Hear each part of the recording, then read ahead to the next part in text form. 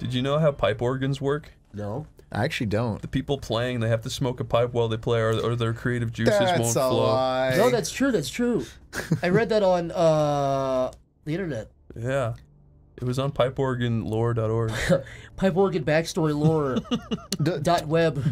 Didn't old pipe organs, or maybe all pipe organs, do they have any sort of like water component to them? No, the real way they work, because I looked at this recently. Isn't there like steam involved? Yeah, so a little bit. So basically, there's like a steam mechanism. It goes up to the top, but at the bottom, beneath. Generally, this is the old way, not the new way.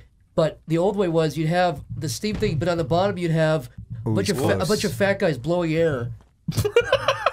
So that's what was causing all the music to come out. For a second, I thought I was gonna learn something. Fat guys blowing air. Fat guys blowing air through tubes underneath the ground. You shouldn't say stuff like that.